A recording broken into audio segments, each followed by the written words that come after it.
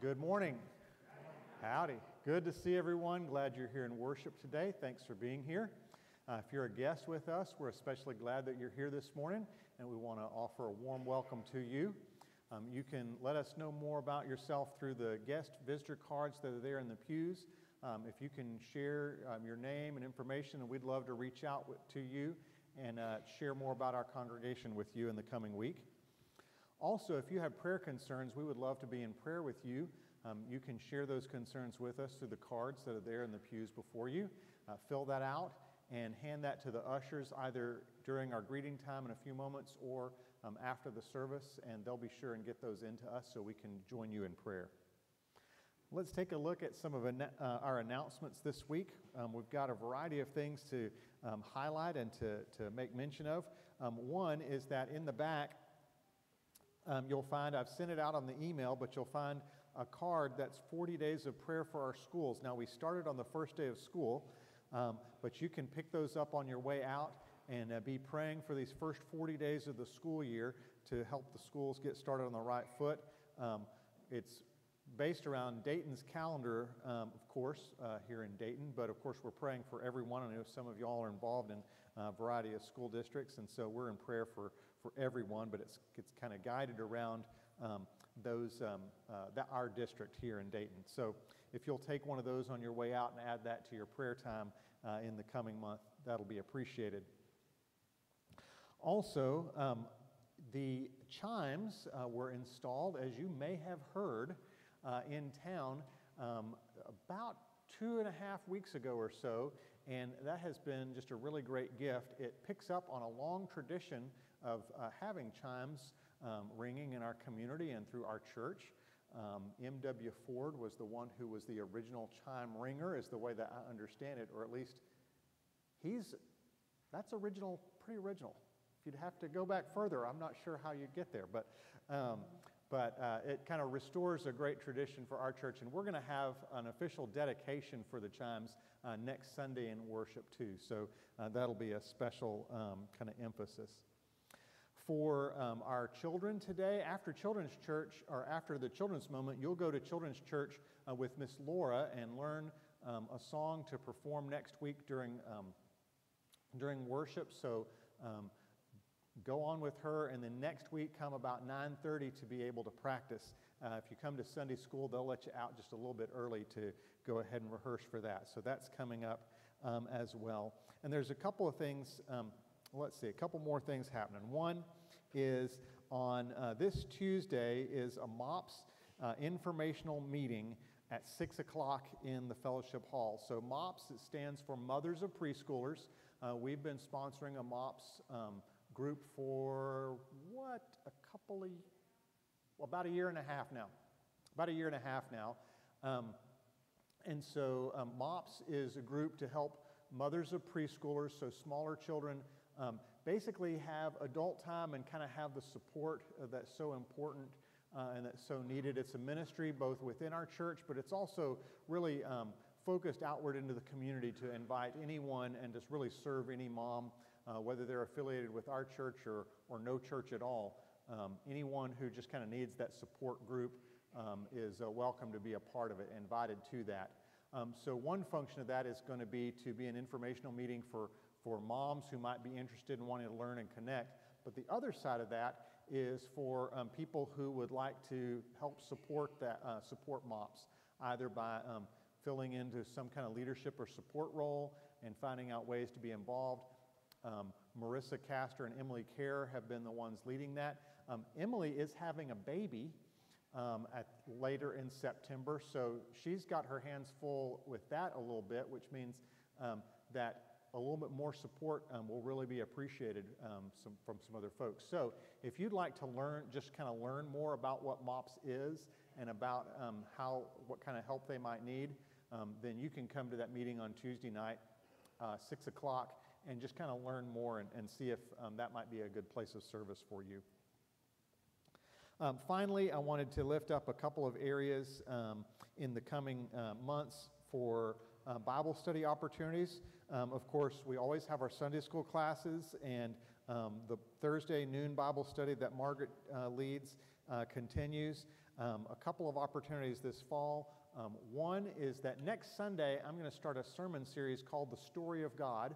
I like to do this from time to time because it seems to me that week in and week out, we end up engaging Scripture, but oftentimes we find a story here and a story there, or a letter here and a letter there, and we don't always pay attention to what the big story of the Bible is that kind of follows from Genesis to Revelation.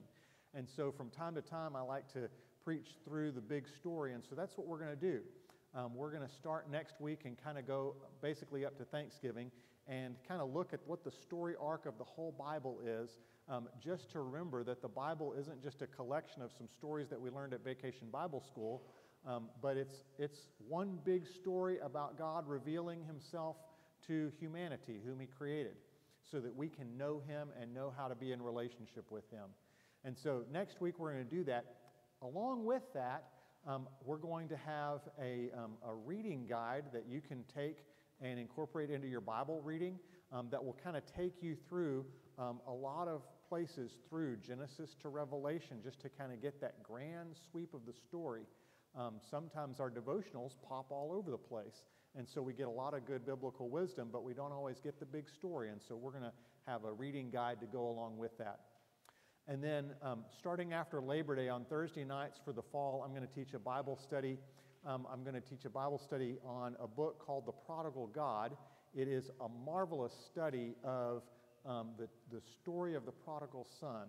It's a parable that you know very well, but the book is just a really brilliant insight into how that story really teaches us the depth of the gospel in a really powerful, powerful way.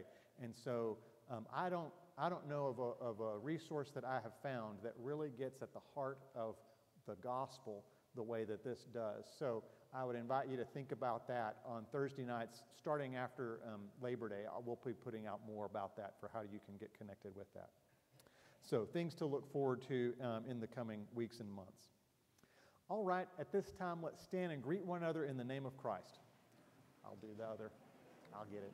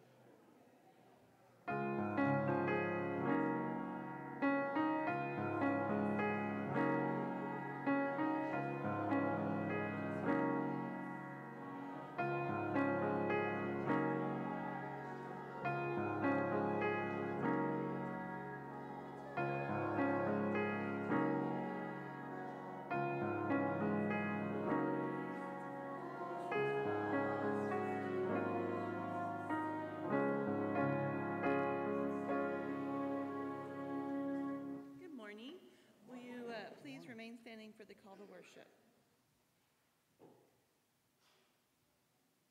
The whole earth is filled with awe at your wonders, O God.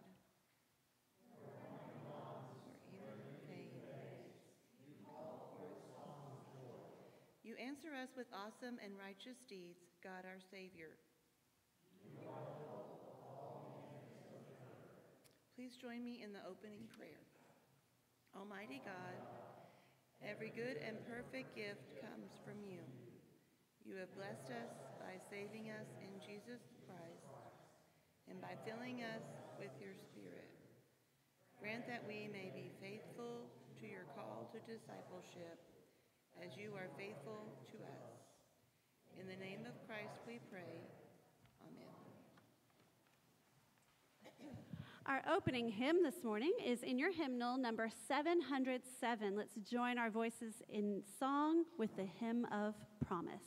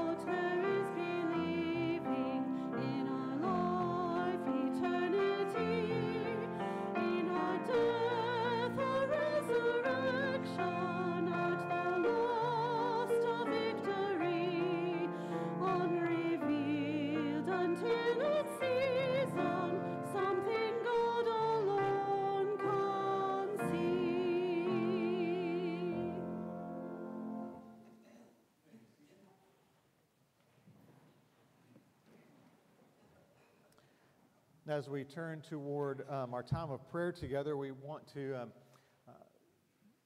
take a few moments of silence in a moment, because you come to this time with your own prayers, joys, and concerns. One joy we would want to mention in the life of our church is the luncheon from this past week. A lot of you came and helped work that. Many of you came and participated in that as part of the Dayton ISD School District, and so we're glad that we were able to do that for you. We had a really fantastic time on behalf of Cindy and everyone who worked to put it together. Thank you for financial support. Thank you for your presence, for being there, for all the work in the prep day and the day it was that we put it on Wednesday, and cleanup and everything. It really went fantastic. It was a really great day to be a Methodist. To just open our hearts and our doors to serve our school district. Fed over 750 people, so a lot of folks, and it was a real joy to see how that luncheon is kind of an encouragement and a blessing as everybody gets started to the school year. So it was a great tradition, and thank you to everyone for being there and for participating in it. We appreciate it. At this time, let's turn our hearts to prayer. Let us pray.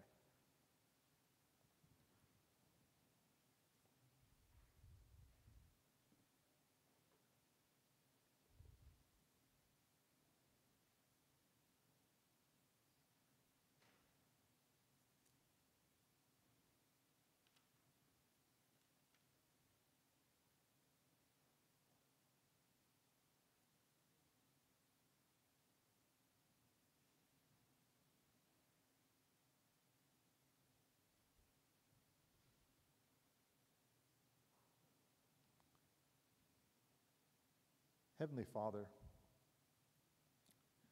you are great. You are awesome in power. You are majestic. When we look at the heavens, we see your handiwork. As we learn more about how vast this universe is, what an amazing place that it is, and how small we are in awe of your greatness. Heavenly Father, you are good. Out of this vast cosmos, you made us in your image and put us on this tiny little ball of blue and green. A small place in a solar system on the edge of a galaxy. But you care for us. You love us deeply and intimately. You cared enough to reveal yourself to us through your word, through the scriptures. You cared enough to reveal yourself to us through your Son, Jesus Christ, that we might know you, our Creator, and that we might have a relationship with you. And when we turned away, in your goodness, you gave of your Son to die upon the cross and to take our place so that we might be given his life, the life of a true child of God. Lord, you fill us with your Spirit. You sustain us by your grace. In joys and in trials, you never leave us nor forsake us. You walk through us, with us through every dark valley that we may face. Lord, you are great and you are good. May we be people who glorify you for your greatness and for your goodness with our words and with our lives. We ask this in Jesus' name. As we pray together the prayer that he taught us, saying, Our Father, who art in heaven, hallowed be thy name. Thy kingdom come, thy will be done, on earth as it is in heaven. Give us this day our daily bread, and forgive us our trespasses, as we forgive those who trespass against us. And lead us not into temptation, but deliver us from evil. For thine is the kingdom and the power and the glory forever. Amen. Please stand as you're able and join us in singing hymn number 399, Take My Life and Let It Be.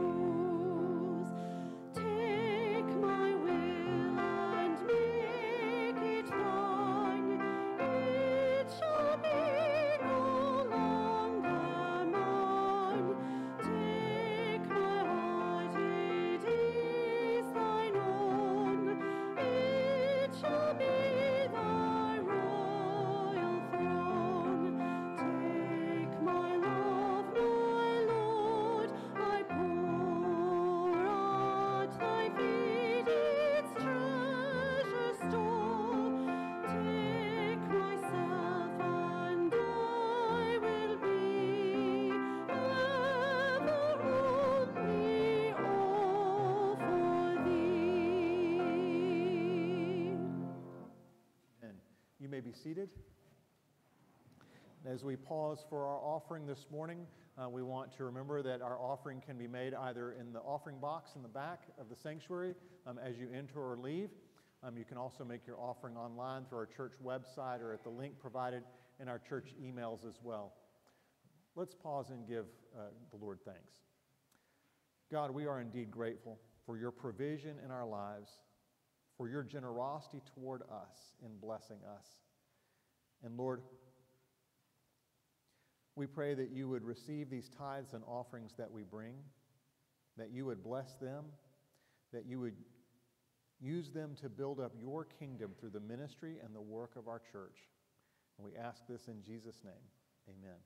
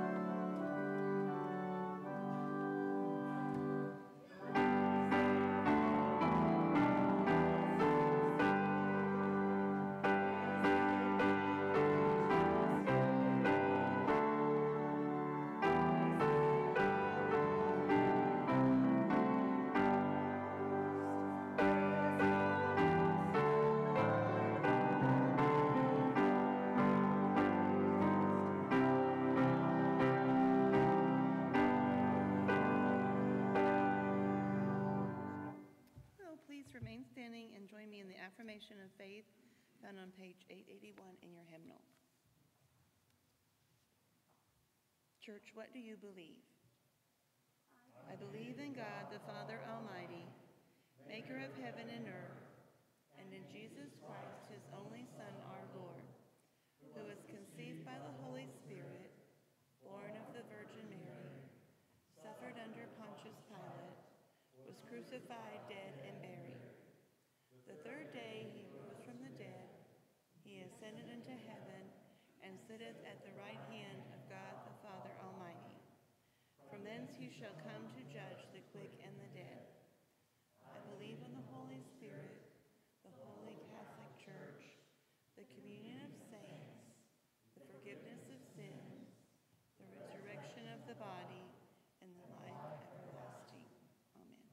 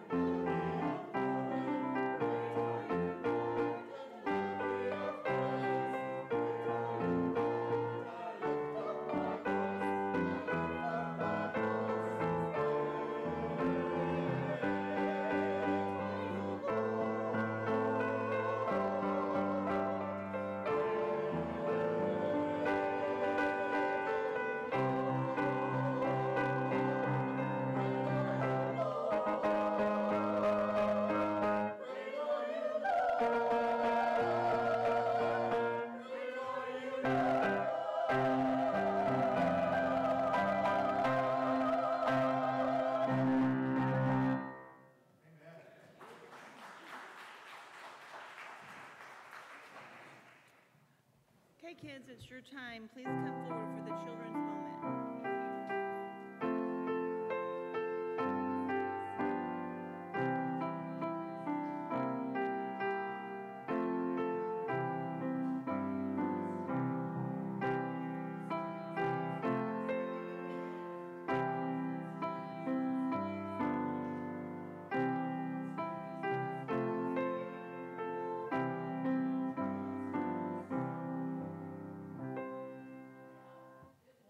How are y'all?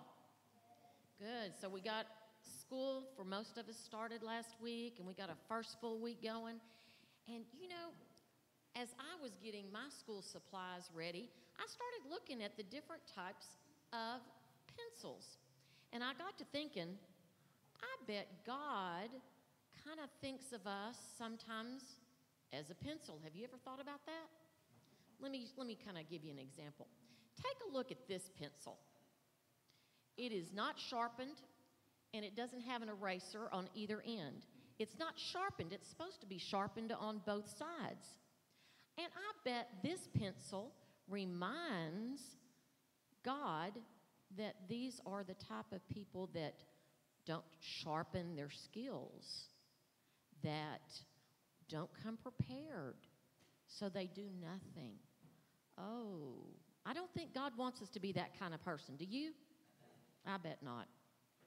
Now take a look at this pencil. This pencil has erasers on both sides. I bet this pencil reminds God of people who are too scared to sharpen their skills, their talents that God gives them, and so they don't take any risk. They don't do anything. They're too scared to make mistakes. You know what? I don't think God wants us to be so grounded in fear. He wants us to be grounded in faith, right? So I don't think that's the kind of person God wants us to be either. Oh, now look at this one. This one has a pencil, and it's sharpened on both ends, and it doesn't even have an eraser. I bet this reminds God of people who think they do no wrong, that they are perfect. You know what? There's only been one perfect person in this whole world that walked this earth, and that's Jesus. We all make mistakes. And so I don't think that God wants us to be like this for people who never think they make a mistake, and if they do, they blame others. God doesn't want us to be that way, does he? Nope. I've got the fourth pencil right here, and it's sharpened on one end, and it has an eraser on the other. And I think this is the type of person God wants us to be. Sharpened, always prepared, right? Sharpen our skills. And if we make a mistake, and we will, we all do, we take that eraser, and first we have to do three things. We have to first admit we made a mistake. Then we have to learn by that mistake. And then we need to ask God to erase that mistake, and he will make our lives clean again. So I think that's kind of the person God wants us to be. Always sharpening our skills. Don't be afraid to make mistakes. Admit mistakes if we do make them. Learn from them and ask God for forgiveness. Will you remember that? Now, after we pray, you're going to go with Miss Laura, but I also have some pencils for you, and I'm going to give it to her, so after y'all practice, you can give them to them. So let's pray. Bow your heads and repeat after me. Dear Lord, help us to remember that we all make mistakes, and that if we ask you for forgiveness, you will erase those mistakes and make us clean again. In your name we pray. Amen.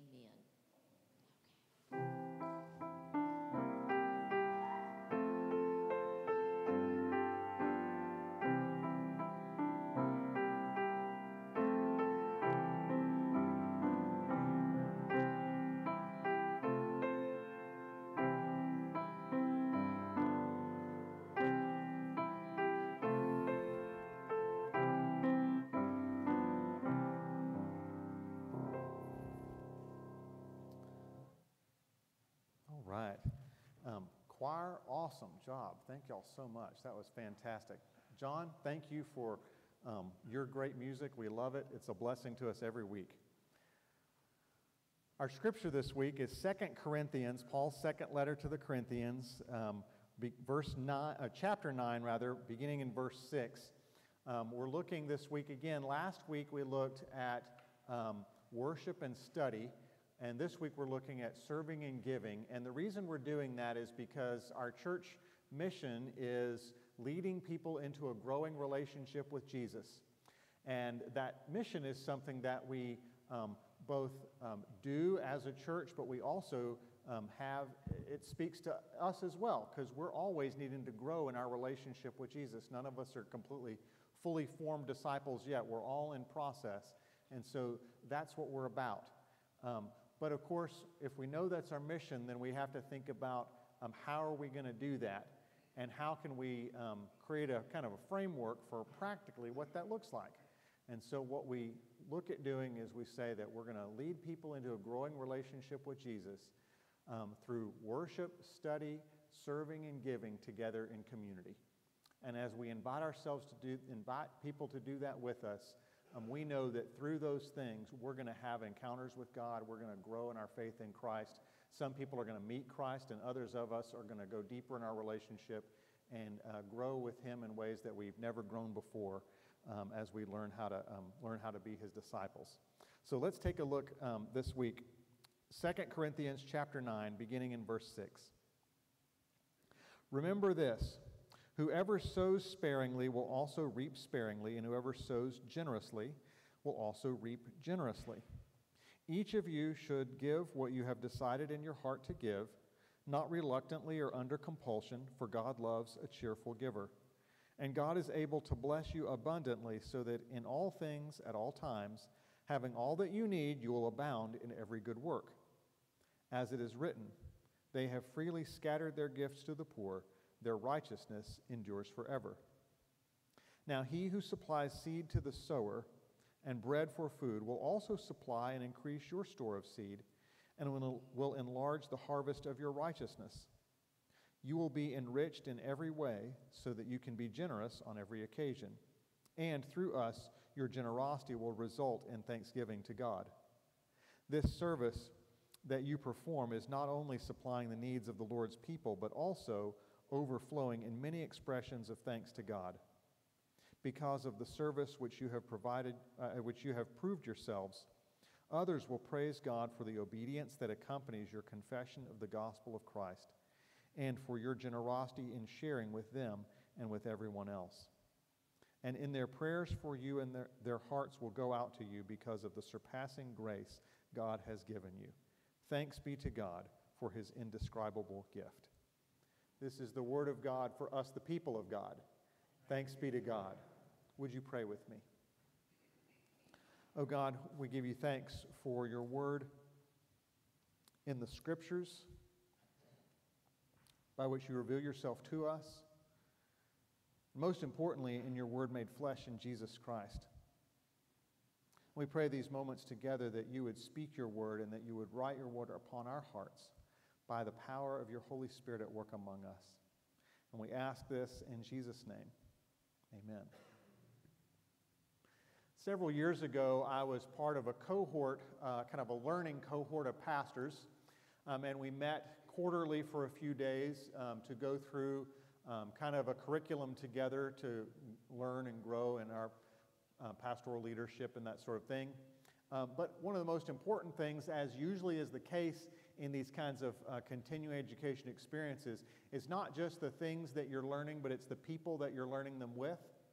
And so the relationships that we formed were really, really powerful and influential. And that was one of the things that I remember most and still carry with me.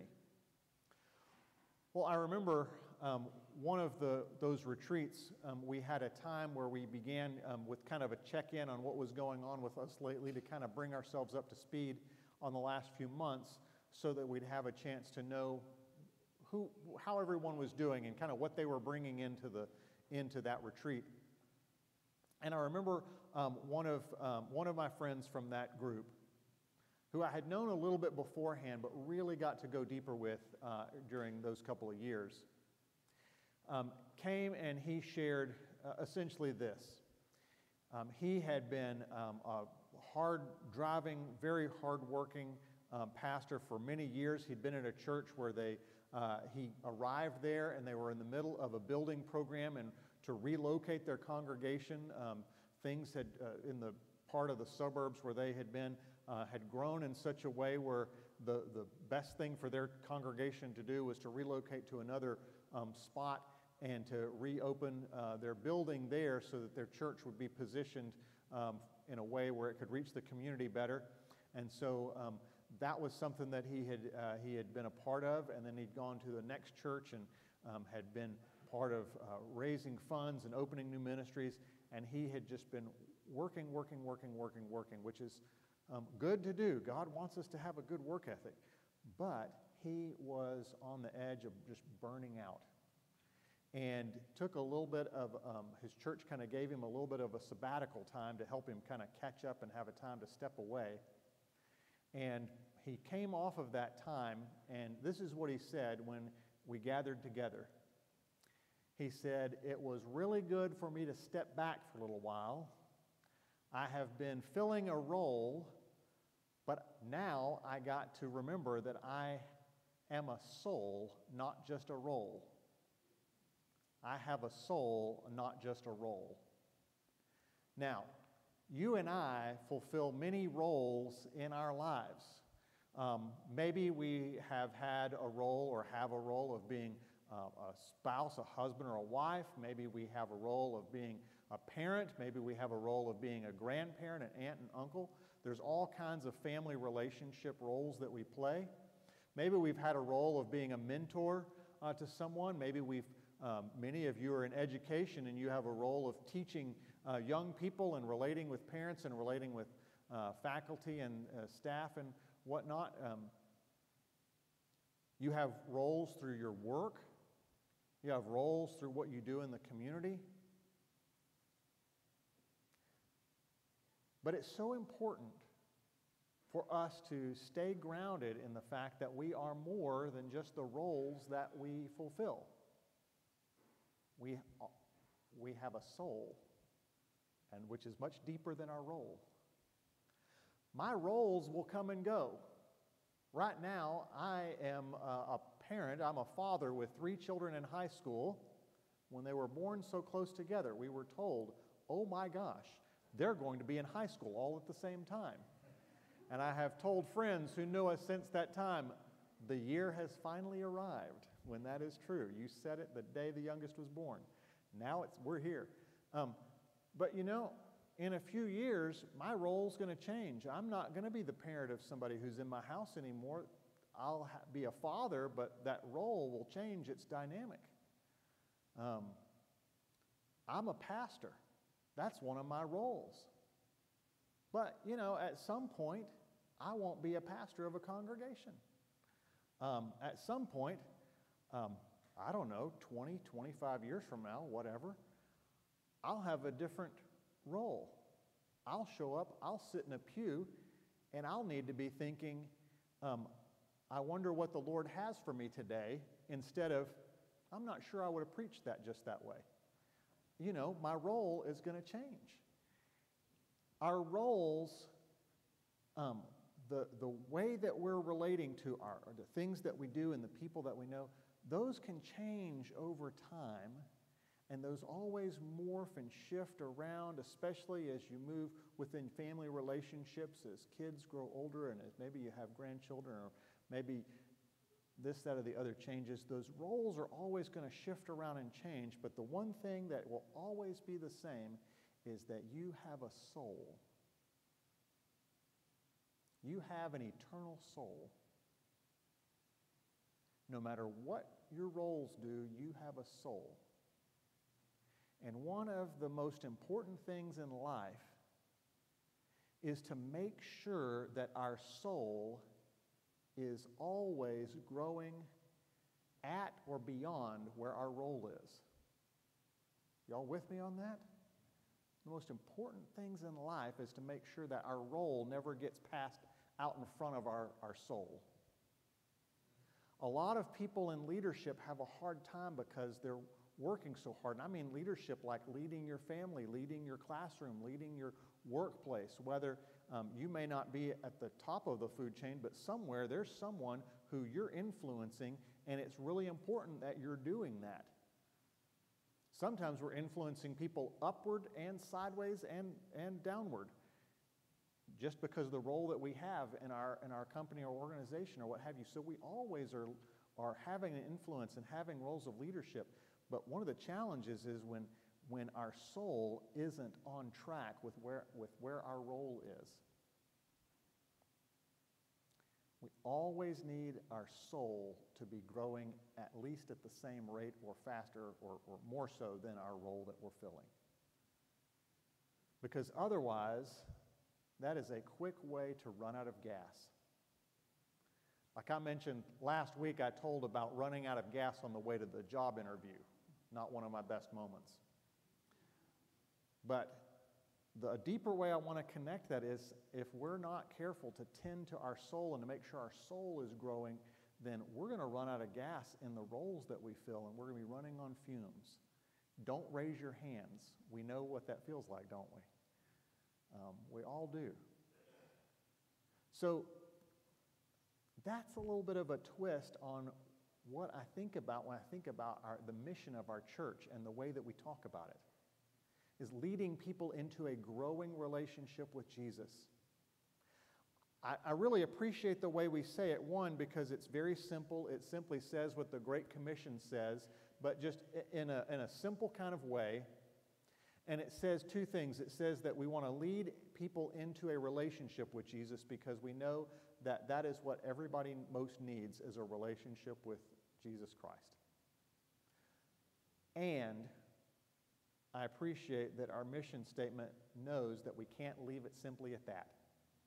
That it's not just a relationship with Jesus as in, Jesus, here's so-and-so, so-and-so, here's Jesus. Oh, nice to meet you, good, and then leave it at that. No, it's a growing relationship with Jesus, and that means that that's something that applies to all of us, to every one of us, that we always need to be growing in our relationship with Jesus.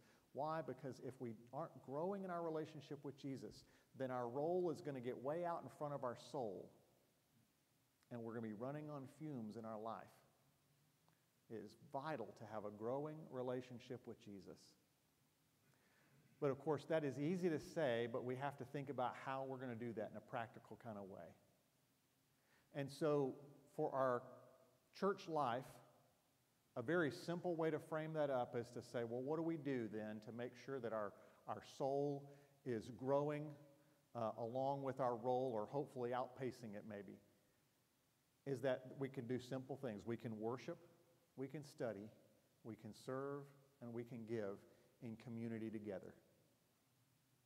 That's doing those simple practices is doing what that Catholic spiritual writer I mentioned last week, Henry Nouwen, said, which is in the spiritual life, those disciplines, practices, things that we do, outward things that we do are simply things that create a space in which God can act. So we show up, and then we know that God is going to work on us because we showed up and made ourselves available to Him. When we come to worship, we come to express our praise and our thanks to God, absolutely. And within that, God recenters us on Him. It's not just, we don't only express our faith and our love towards God, we get filled and strengthened in the love of God as well.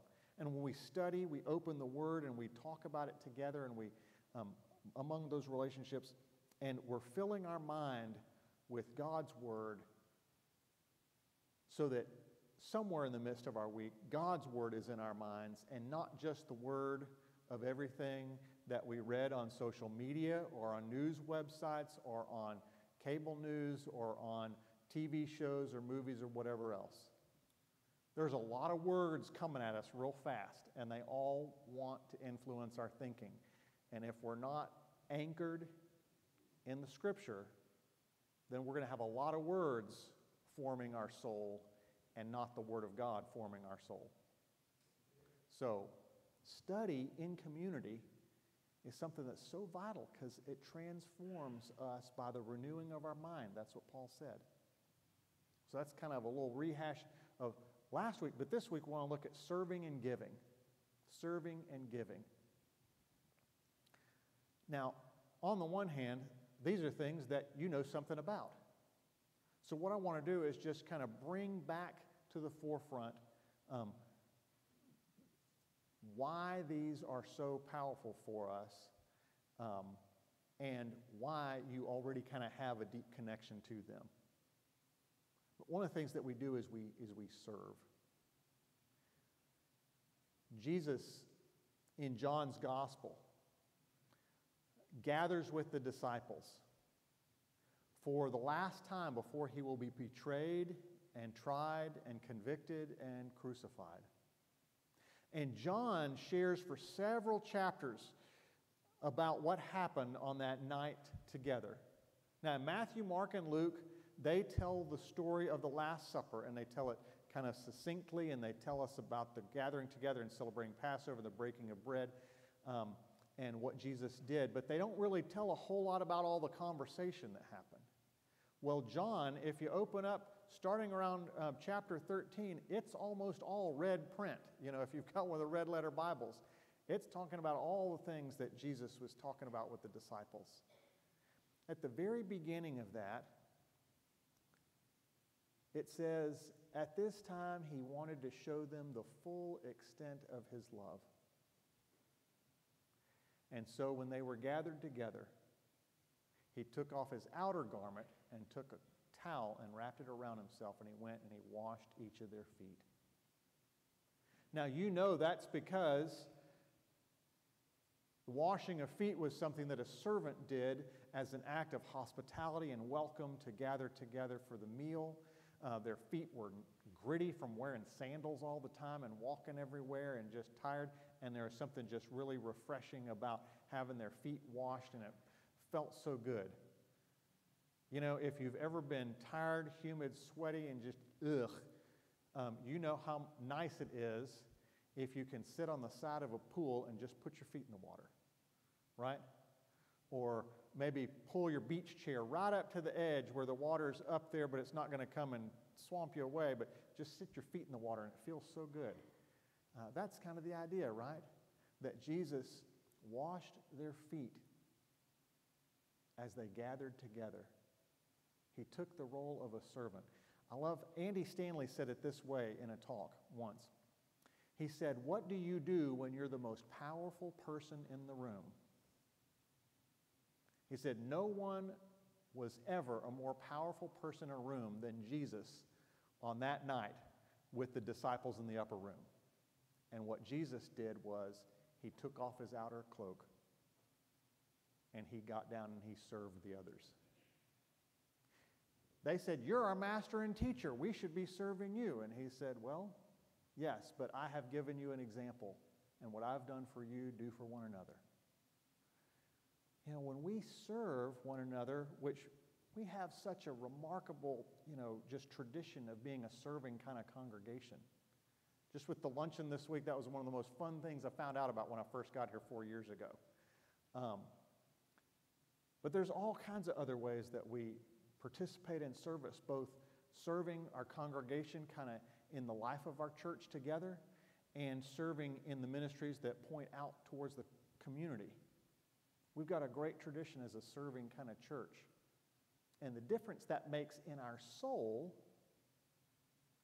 is that we orient ourselves a little more toward the humility and the servanthood of our Savior. The imitation of Jesus. Moving ourselves outward. Serving is something that feels good to do.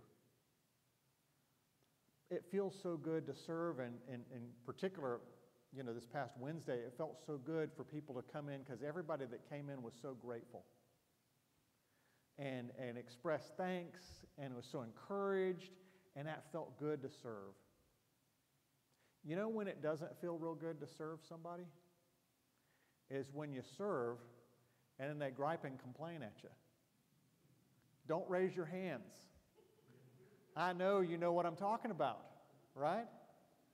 Don't raise your hands. I know some of us have been in a situation where we were distracted, anxious, upset, frazzled, whatever, and we were grouchy to somebody who was trying to help us out and just serve us a little bit.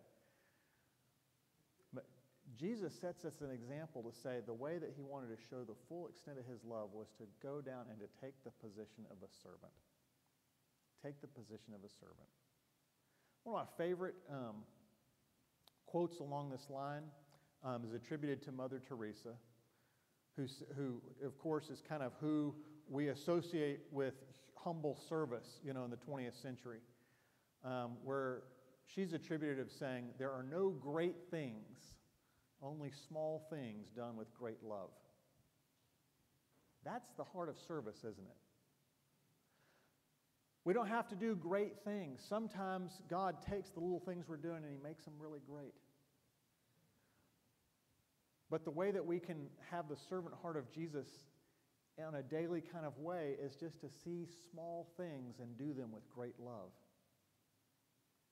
And in so doing, both be blessing others, but also be creating a space in which God can act on our own heart and just continue to grow us in a heart of servitude. That's a powerful resource for our soul. Because if we have a soul that's shaped by the servant heart of Jesus, who can search for small things to do with great love regardless of the response, then that's a soul that can stand up and can be in good health no matter what happens with our role, right? And the second one I want to talk about today is about giving. Now, giving is the thing that when you mention that in church, everybody just tenses up just a little bit. Well, not sure. But it's amazing because the Bible has more to say about generosity and giving than it does about prayer, believe it or not. Why? Because it's such a powerful thing on our soul. On our soul. There's a true story of a family who went on family vacation.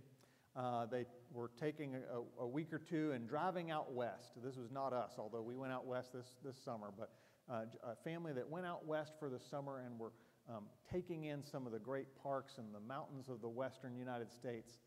And they had given each of the kids some money to be their vacation spending money. And so when they went out, they went to the different parks, they got to do the scenic drives, they got to take the hikes, they got to go to the gift shops, all the different things, and had just a marvelous time. Well, they were at a gift shop for one of the places that they had visited, and one of the daughters came up, and it was just in the first few days of the trip, and said to her father, "Hey, what do you think of this? What do you think of this cap?"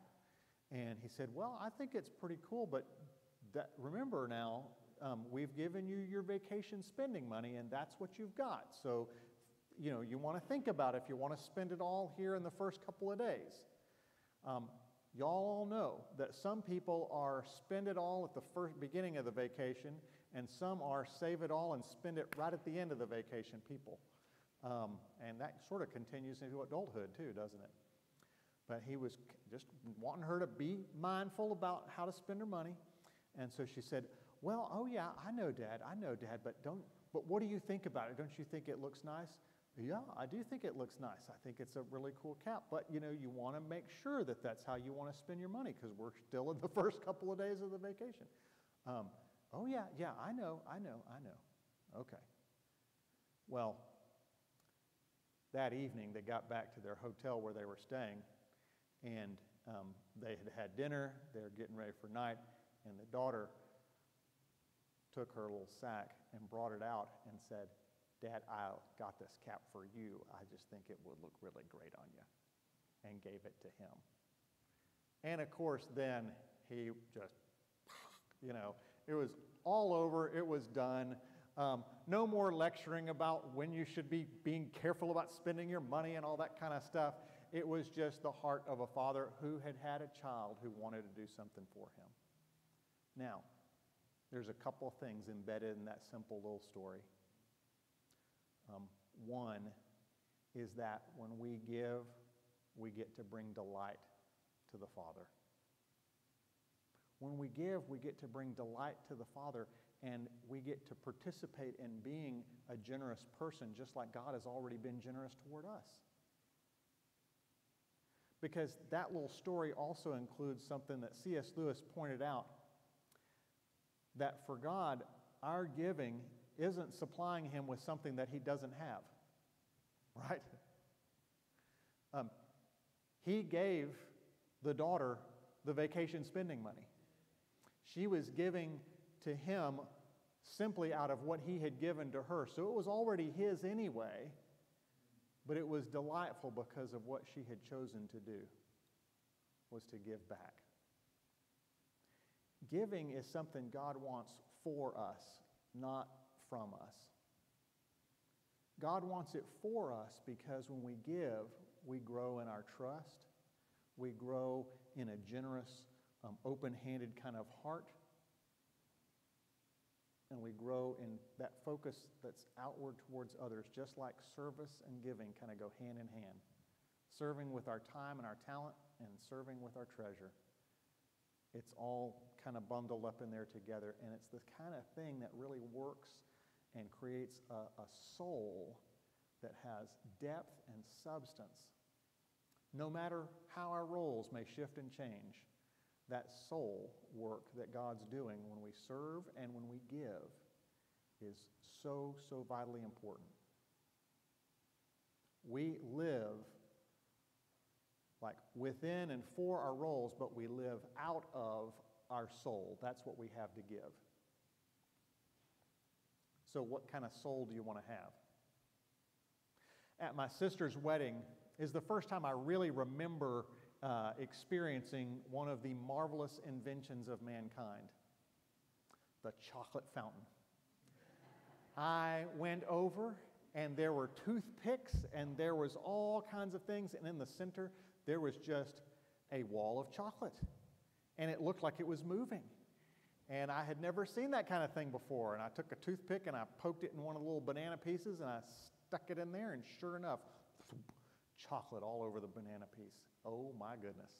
And you know, you could do strawberries, it was kind of like frying things at the Texas State Fair. You could just take anything you wanted and stick it in the chocolate fountain. And that chocolate fountain just kept on going, and it, you know, no matter how much chocolate that you drew from it to put it on the things that you were sticking in there to eat, it just kept coming. There was just more and more and more and more. It never ran dry, the chocolate fountain. Now, what kind of soul do you want? What kind of soul do you want? Do you want a soul that is on the edge of running on fumes and getting on empty because we're living in our roles and we're just living, giving, but without the soul grounding and the soul work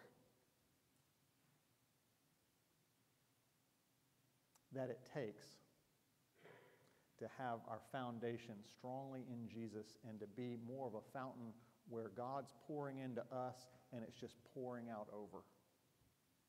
Because we're letting God pour into us, that we're just overflowing and we're just passing along to others what God's pouring into us, and it's just kind of coming out. What kind of soul do you want? What kind of soul do you need? That's what we're about. Leading people into a growing relationship with Jesus is helping us connect to the one who can pour into us and deepen and ground and strengthen our soul so that we can handle any of the challenges, any of the things that come in our life, because we're grounded in Jesus. Let us pray. Oh God,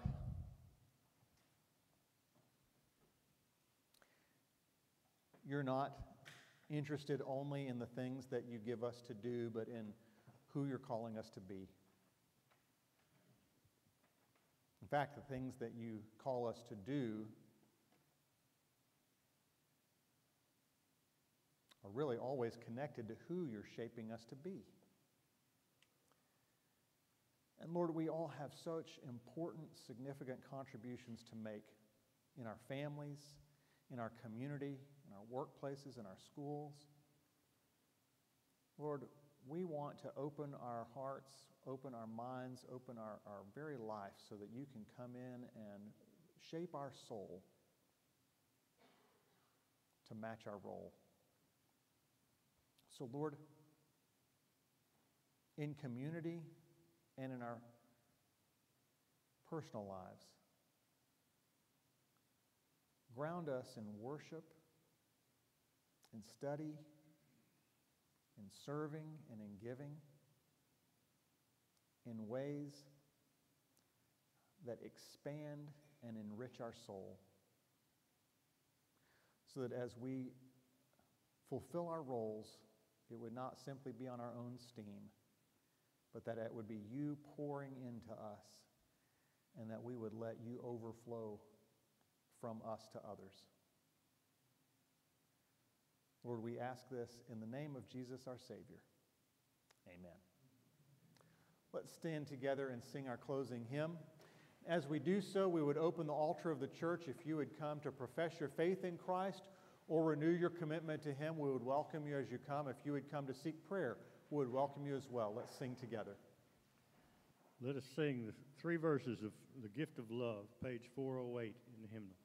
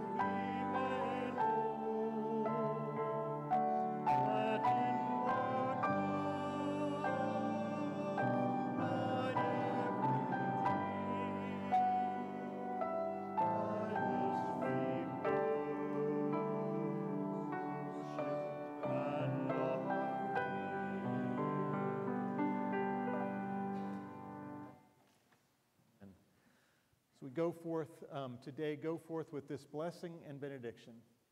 Now may the God of hope fill you with all joy and peace as you trust in Him, so that you may overflow with hope by the power of His Holy Spirit at work within you. Go in the peace, the power, and the presence of Christ to be His witnesses. Amen.